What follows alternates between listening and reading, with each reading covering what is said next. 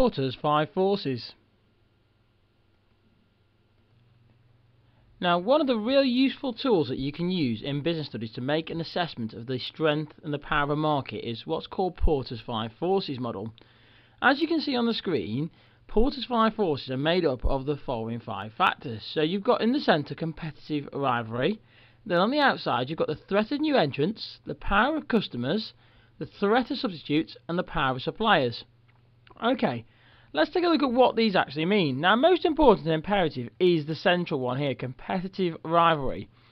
Michel Porter actually is looking at how competitive is the market, how much rivalry is there in the market. Now, Michel Porter's belief, which is probably a common belief, is that if you've got lots of competition in the market, then you tend to try and constantly improve and invest, because competition drives down prices. And through driving down prices, as you will be well aware, a company or an organisation has to look to lower its unit cost. Now, one way of lowering unit costs could be to invest in new technology or new production methods. Typically, investment creates jobs. And because of this, then the consumer benefits because they pay a lower price at the end of it all. Now, this is the view that the government takes, as you probably know from competition policy. So the government will try to prevent monopolies happening to ensure that there's a competitive marketplace that takes place. Now, Michel Porter says that if the market is competitive, then suppliers have got power, customers have got power, new entrants enter the market continually, and there's lots of rival products.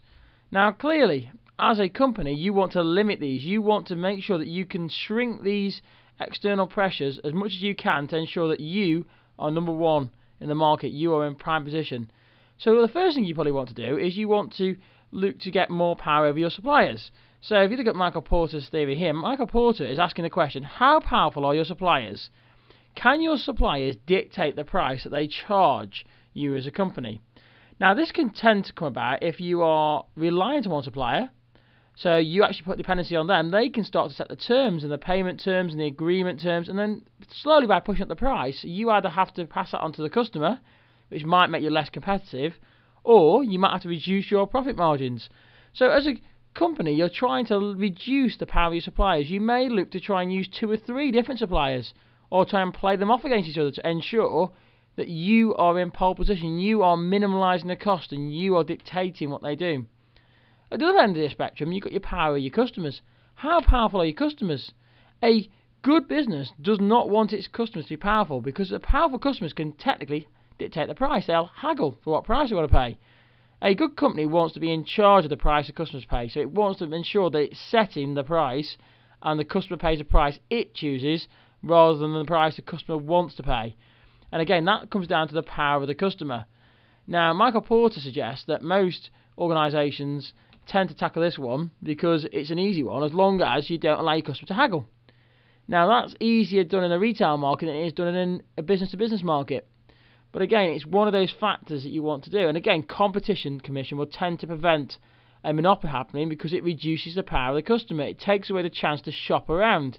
For example, this is like having the choice to go to EE, one phone company, and you might go to Vodafone, and you might go to O2, and you might go to 3.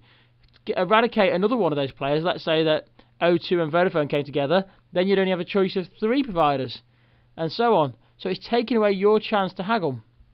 Another thing that every business tries to eradicate is the threat of new entrants. It wants to remove the chance of new entrants entering the market. Now, new entrants potentially cause a problem because they can drive down prices, they can potentially steal some of your market share. So you want to prevent them from getting in there. You want to create what's called a barrier to entry. Now, a barrier to entry is what it says it's a big barrier. You want to stop them getting in there. Now, the best barriers to entry typically come in the form of money. Large organisations can build up nice big stockpiles of money.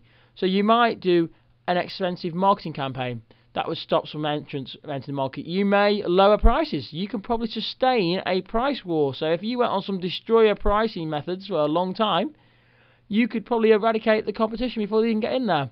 If you think of the supermarkets, that's a good example of what they do in the UK. They have really eradicated the chance of any small new players entering the market. And of course, then you've got your threat of substitutes. So customers choosing an alternative product. A good business wants a unique selling point where there is no chance that the customer can choose somebody else's product as a substitute product. Substitute products are going to devalue your item. because if you put the price up of yours, then there's a good chance they're going to swap to the other brand. And this is where price elasticity comes in. You want your product to be inelastic. However, to get it to be inelastic means that you need to have a unique selling point. You need to be number one. Now, Michel Porter's theory is all about that. Now, you could use this tool to assess any company. So when you're doing your exam, you could think back to this model you've seen here now and think, how does that affect the power of suppliers? Or how does that affect the power of the customers? Or how competitive is the marketplace? Do those actions prevent new entrants from entering into the market? Or are there lots of alternative products that the customers will swap to? And that's how you would use Michel Porter's tool to make good assessment decisions. It's a really, really good tool and one that we use all the time. Okay, that's it. You should now be able to use Porter's 5 forces to assess the competitiveness of a market and relate this to a business organisation. Don't forget to follow me on my Twitter account or give me a like on my YouTube channel. Also, you can tweet me at any areas of business you want me to cover in the future, and check out my brand new all singing and dancing website. It's BeeBusinessBee.co.uk.